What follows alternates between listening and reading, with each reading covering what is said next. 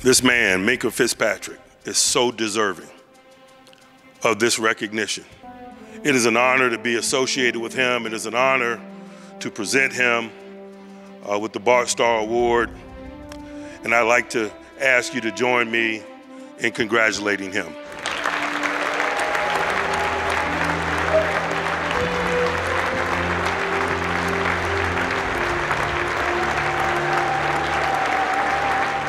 It surprised me for sure that I won this award, because there was a lot that I learned about myself that I need to continue to grow, continue to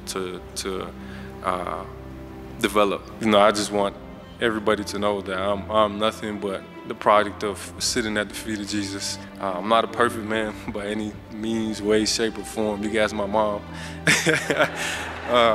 I'm thankful for this award. I'm thankful for my peers for voting me for this award.